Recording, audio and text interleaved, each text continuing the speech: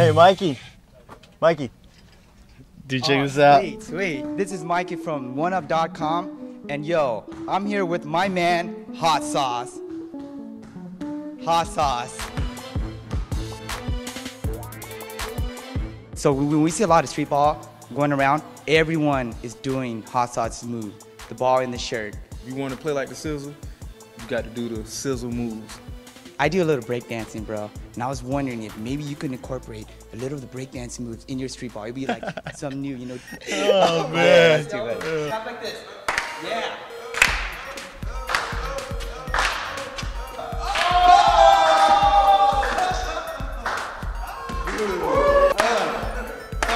Rock that beat. Rock that. Man, this was a good time. Oh, jeez. Oh, that's too much. Hot sauce is all. Holy shit, what's this? This is when I made hot sauce for the first time. Oh, sweet, dude.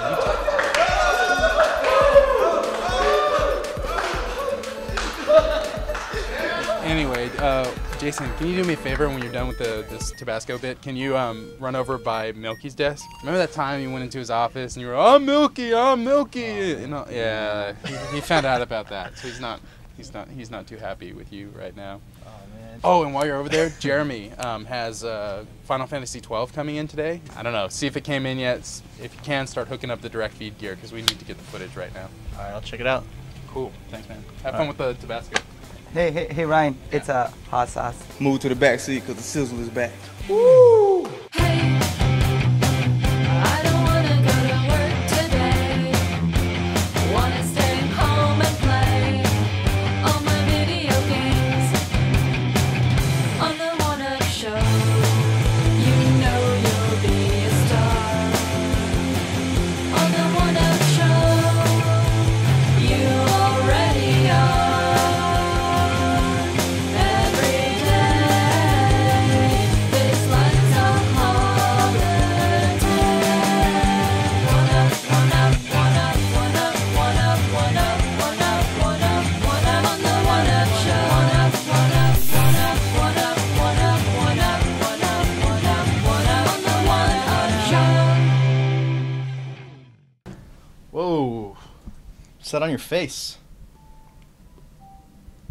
You're here for a reason?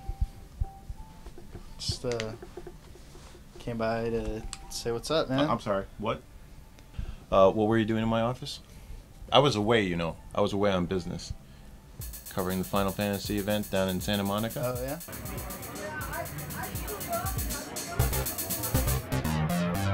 I want a show with the Mithra Posse. They're very real. I want to take a look at that Moogle shirt. Those shirts are really big.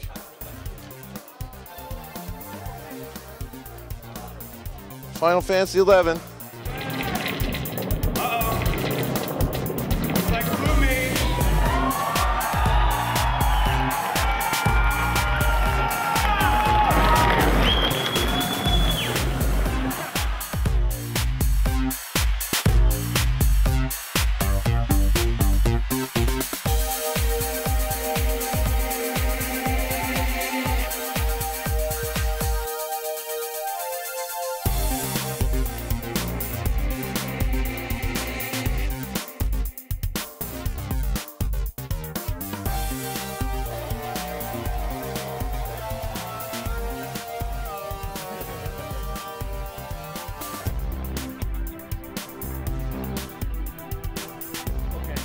Thank you for making such a fantastic expansion. Thank you. Thank you. Looking forward to it. Thank you. Thank you. Good to see you again. Yeah, good to see you. Thanks.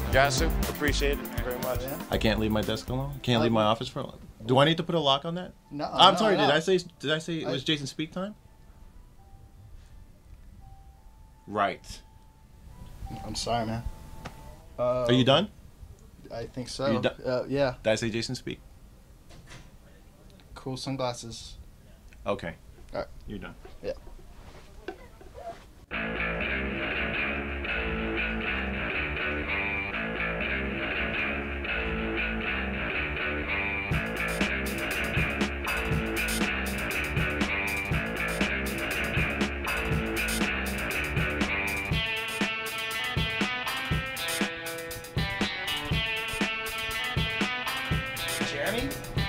Jeremy, what are you doing here?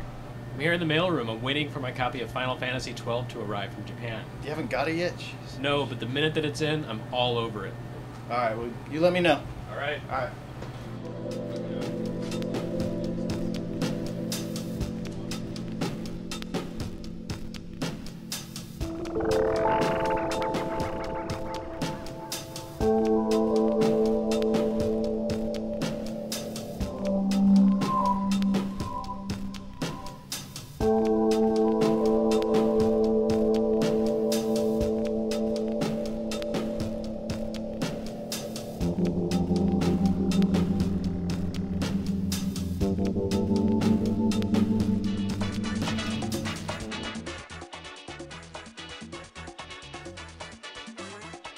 You get that Final Fantasy game in? Does this look like Final Fantasy 12 to you? Yes. Well, you're wrong. It's a PS2 game, not PSP. It's Katamari. Me and my Katamari. Ah, you love Katamari. How's this one? Well, I loved the first Katamari and the second Katamari. This one isn't really, it's not really sparking the fire in my mouth.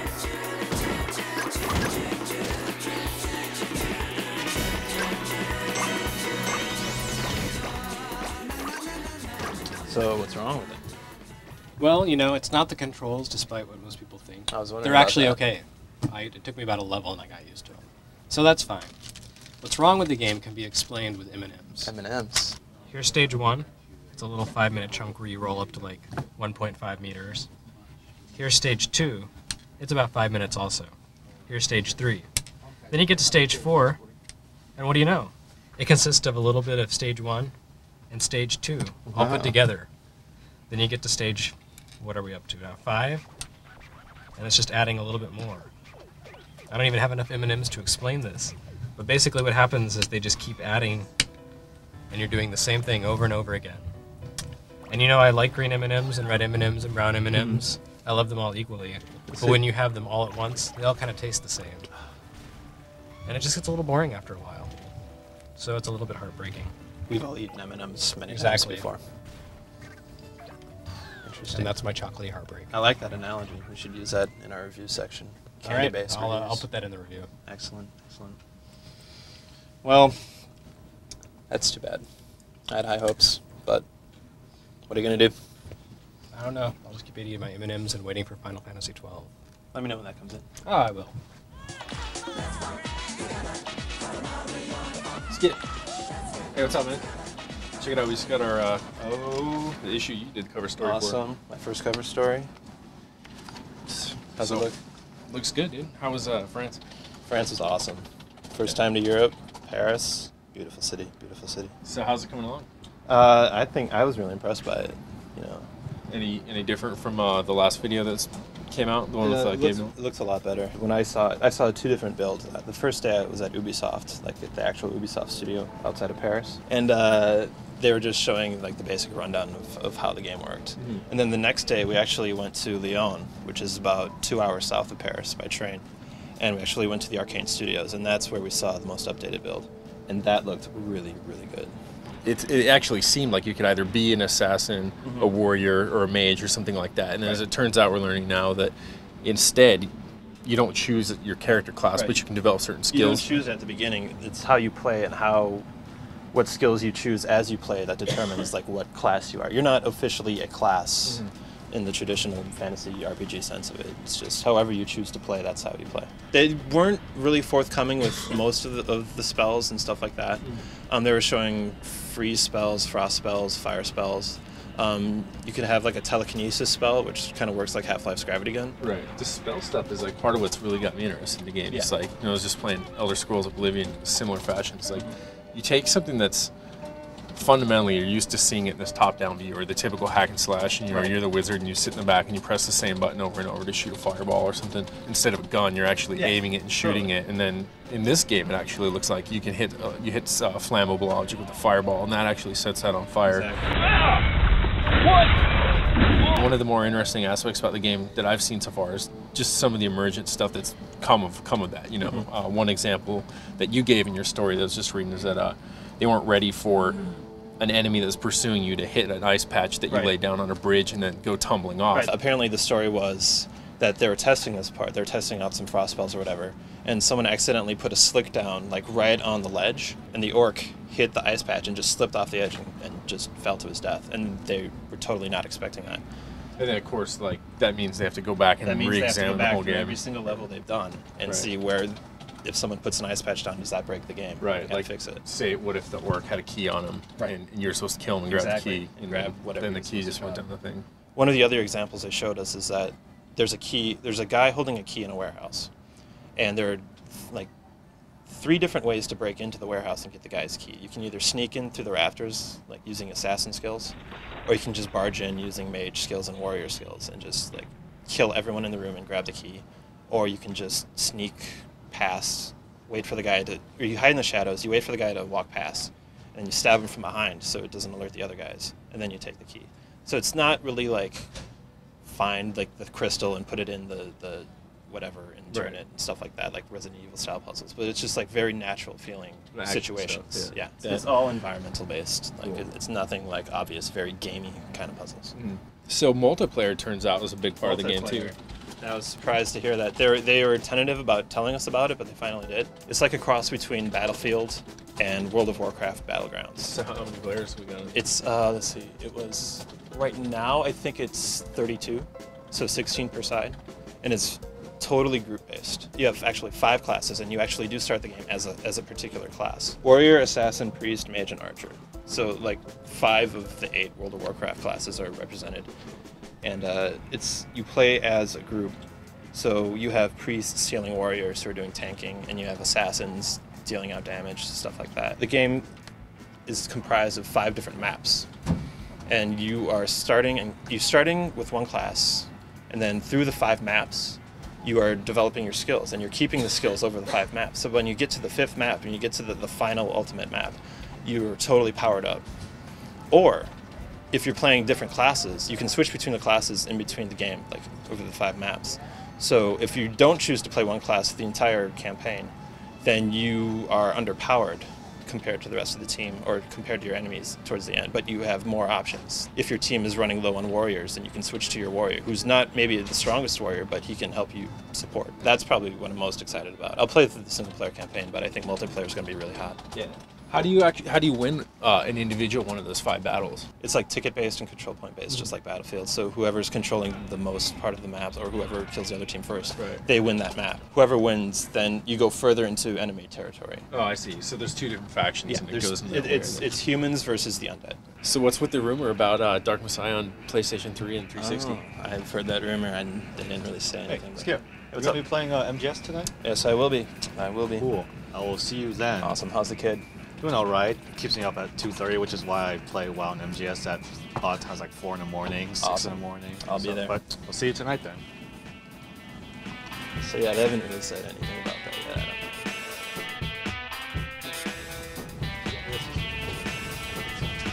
Hey, solid chain. What's up, Scooter? Yeah, I see. Hey, what's I see you up? love it. You finished Subsistence yet? Yeah, multiple times. You know, it's my favorite game, you know?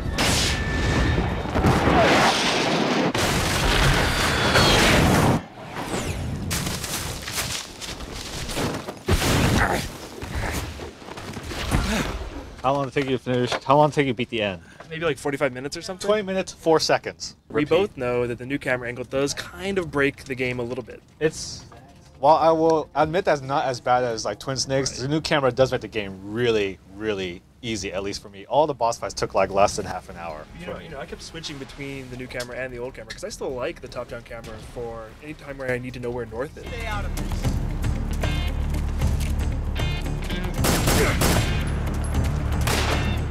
I use the top-down camera for just indoors because there's like walls all around you. It doesn't really make sense to have swiveling camera to see more walls. So I keep it for indoor environments. And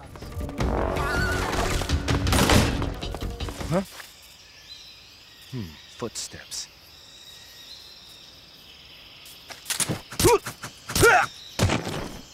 The new camera, people who wanted it, everybody who was bitching about it, Mark and Shu, those guys, they can use it, but it doesn't really affect my opinion of the game. It couldn't have gone up, couldn't have gone down. It was already a 10 for me. So it does suck though for people who've never played it before. If they are using just the new camera, they might think it's a little easier. They'll get to play through it. It's such a great experience. That's the problem being late to the party.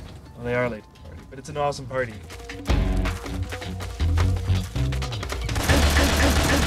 Oh, and I also like the camera in multiplayer, like especially when looking for jackals like you when you're playing online. Scooter, I don't want to talk about multiplayer ever again. I mean, I had this conversation with the other guys. Seriously, I'm done. It's over. Why is shooting not on a trigger, but on a shoulder button like every single other game out there? Like every single other game out there, instead you have to take your thumb off of your aiming to shoot. Well, it shoots like Metal Gear. Yeah, it shoots just like the single player game. I'm not saying it's better, but I'm saying it works, and I'm so used to playing Metal Gear, it didn't seem confusing to me.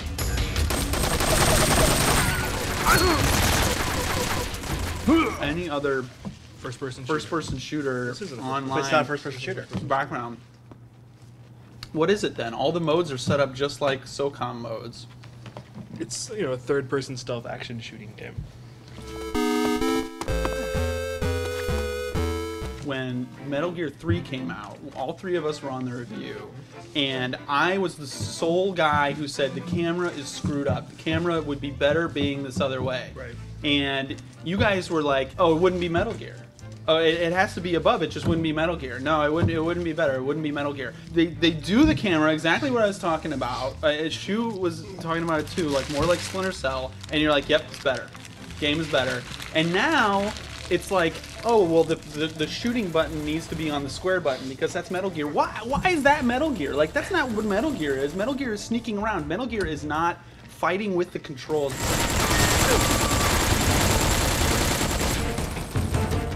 You guys did not play a lot. You guys didn't give it enough time Maybe if you guys have either. been playing Metal Gear Solid 3. I've played Metal Gear 1, 2, and 3 way more than either of you guys have. You haven't played Probably 3 more than than me. both that you put You haven't played combined. 3 even. All three games, if you put them together, I mean, if you want to fucking throw your dick out and see whose dick is longer, I played all three of those games way more. I played through 2 like Agreed. Okay. 8 times. Next. Okay. How could you possibly like Metal Gear Online so much, but not want to touch Splinter Cell, Pandora Tomorrow, or Chaos Theory, or SOCOM? Like SOCOM is a way all better. those games are better in all aspects than Metal Gear. But I also like the Metal Gear universe. I like the Metal Gear universe better than I like those other. I mean, to be honest with you, I like that kind of that universe better than I like SOCOM or Splinter Cell. I just do. You have to hold down 3 buttons to get down to the precise first-person down the barrel shooting, or you're running around in third person and kind of generally aiming towards another character, and then if you happen to get him, you're not going to react. Your character can't react and turn around fast enough to fight back. 1 is the shooting. 2 is the fact you don't have a reticle. When you're in third person. Yeah. And then 3 is that talk is on select. Well, that's a bad thing. I don't know why they don't. Is it sufficient and okay, or was it fun? Because I had fun. I had fun.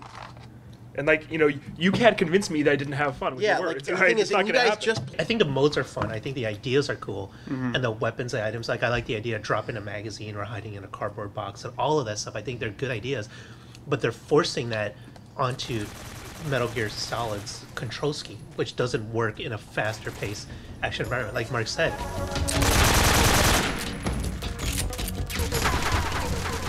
You Splinter Cell fans enjoy having buttons do different things in your different modes in your games, but I think they wanted to keep a cohesive gameplay set across the different modes of this game. Moving forward, I want them to evolve the gameplay of Metal Gear in general to make it more accessible, because I agree that as much as I love Metal Gear Solid's gameplay, it is very difficult. I reviewed Metal Gear Solid 3 in 24. The gameplay in Metal Gear Solid is incredibly precise, incredibly, responsive.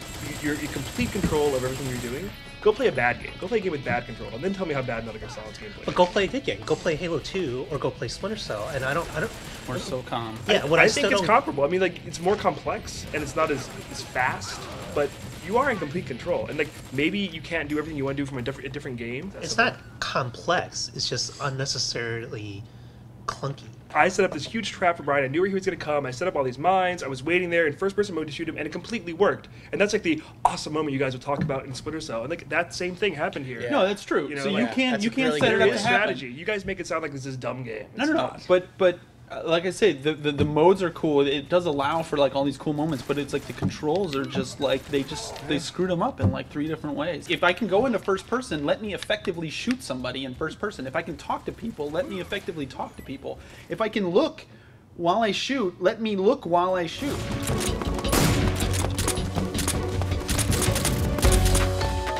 And in general, I hate double dips, like especially with DVDs, like buying, Eternal Sunshine of the Spotless Mind, and then a month later you get a 2-disc version. But if you're going to double dip, you might as well do it this way. Well, and you got to give them credit. It's like the most lavishly produced package ever. Like, did you get your copy of the MGS Saga? Indeed, the one where he talks about Boss's lack of a breast tattoo that he was going to put in. 最初の時は、この胸のところに、蛇の入れ墨があって銃を撃つとこを入れますよね。で入れる、胸を見た人がまあその蛇が笑ってるっていうのですね。There are forces here at Ziff Davis who want to bring Metal Gear down, and we know who they are. And we got to continue to defend what is right. Oh, it wouldn't be Metal Gear if there weren't some stupid ass, woman that talks about Godzilla movies for a half an hour, and it wouldn't be Metal Gear if you weren't like, God damn it, when is this cutscene going to end? Oh, it just wouldn't be Metal Gear. Like, I can still complain about it. I can still want it to be better. I'm not sure I want to defend alongside you if you're going to be wearing that getup. Hey, when I sing the Snake Eater song at karaoke, you're there with me, all right? Okay, that I will do.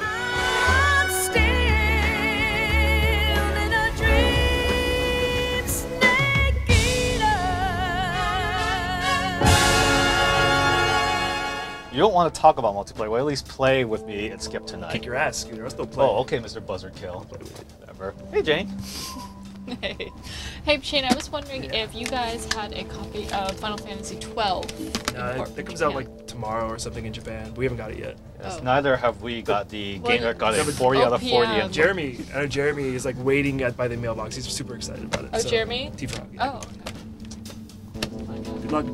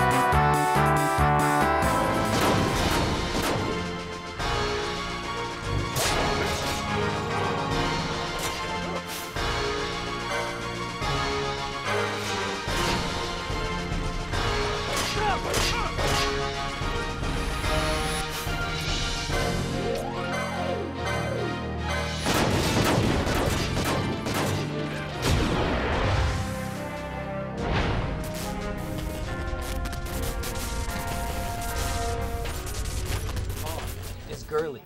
That kind of thing. Oh, yeah. You do have it. You do have it. How come you didn't tell me? Well, you and everyone else in the office. I've been waiting people for have been this. pestering me all week long. Now that I have it, I need a moment alone. So how far did you get?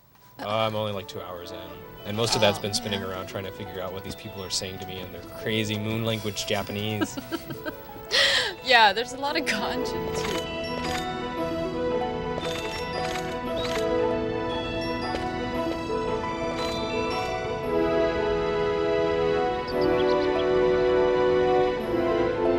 Vaughn, he's the hero. He's kind of feminine and like his chest is really weird. It looks like he has a trilobite carapace on or something. It's just kind of this weird texture. But most of the time the graphics are really nice. Like the characters, the models, when you look at them, the texturing on their faces, it's not really realistic. It's almost like, like the actual paintings that they're based on. It's very stylized. It's just it's a really it's a pretty looking game. So is it fun? Like have you killed stuff? I've killed a few things and I'm enjoying the slaughter. Actually. Oh really? I like the end of random battles. I've been sick of random battles for many years. Oh yeah. And just the freedom to run around and kill stuff without having to have a loading screen and.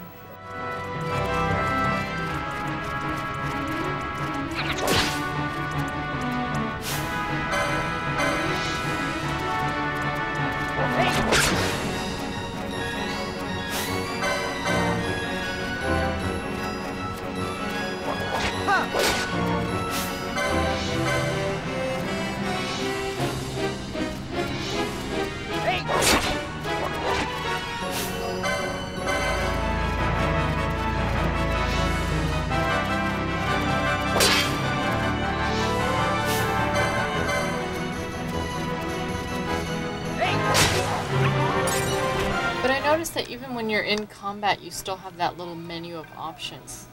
So there is still some What do you kind. mean? Well, okay, let's get. Into Oh, combat like real quick. not that menu. There's really no difference between being in combat and being out of combat, except that Oh. you're more likely to take damage when you're in combat. Okay. But yeah, you can enter the license board, which is like the equivalent of the sphere grid. And Oh my God, no! The sphere grid Basically- almost killed me in FF10. well, it's I don't think it's quite that limiting and complicated. It's like Totally. chess. So yeah, basically I have these two abilities, and once you activate an ability, then everything adjacent becomes available on the grid.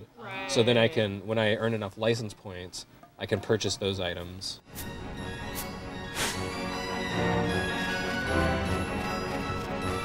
Do the monsters respawn in an area after you kill Yeah, they them? do respawn. There's no random battles, but after you leave a section and come back into that area, they'll be there again.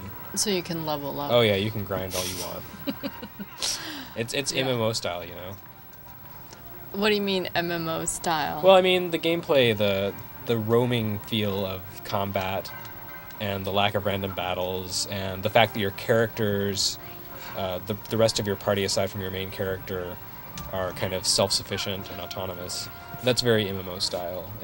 You can go as far as you want to replicate that MMO feeling, where you're playing with a lot of other people, except it's all just the computer.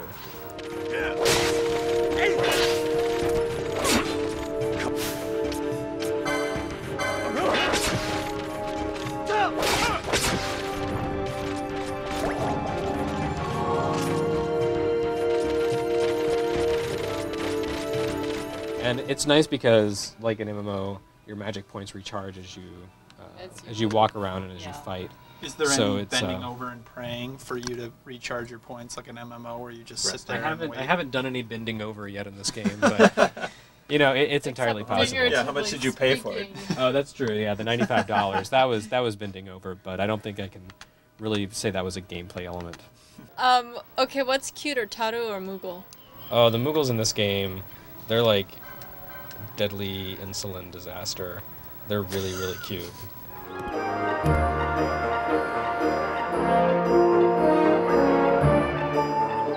So, would you say you're excited about this game? Like, personally, you want to play it more? As much as I ever get excited about anything, yes. Your cold, No, dead heart. my black empty heart is vaguely interesting. I feel some stirrings. No, I'm really looking forward to playing the game all the way through, especially in English. Yeah. But I like the vibe of the game. I like the gameplay. I like the graphics and the music. I don't know. I've been a really big fan of Yasumi Matsuno, and even though he apparently went crazy and was taken off the project, and the game is now a Kawazu, whatever his name is. Yeah. Crazy like a fox. Crazy like Matsuno. Yeah, even though he's no longer on the project and didn't finish up the game, it still has his fingerprints all over it. Yeah. I mean, the storytelling is very similar to Vagrant Story and Final Fantasy Tactics. It has a very Baroque feel to it. I mean, the game looks like Final Fantasy IX, a little bit like Final Fantasy X, but the architecture and the clothing and costuming are all very ornate.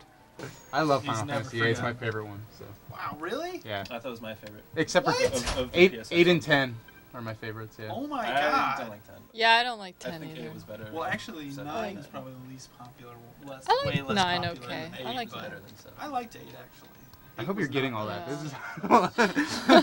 This is it's like that's it right there. It's Everyone the loves a numbered different game. Final Fantasy right now. Numbered game. I think I love 12. 全部一人でやっつけたの？これならでかいのが出てきても平気だよ。 Can I borrow it when you're done? Maybe. I'll think about it. Okay. Yeah, when are you gonna be done? Can you finish this up tonight? Yeah, I'll see if I can get Can I through have the it rest tomorrow? of it. Alright. Are we done here?